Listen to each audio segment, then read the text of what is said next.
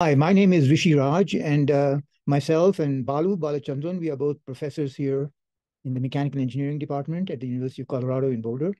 And we have been working on graphene infused copper made by the flash method. And I'd like to show you some of the features of this approach and the results in this video.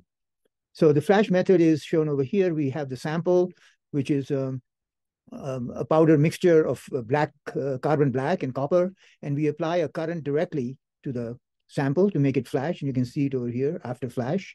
And here's the resistance as it changes with time. And you can see that the resistance begins to decline at long time. This shows the development of the graphene in the Raman spectrum. And here we show that the yield strength of the graphene-infused copper is actually higher than that of nominal copper. And here we see that actually the material becomes viscoelastic at very high temperatures, 900 degrees C.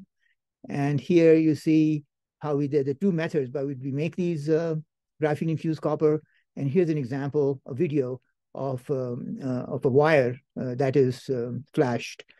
And the carbon which is put on the surface of the wire then infuses into the wire and increases its conductivity. And here you can see it flashing.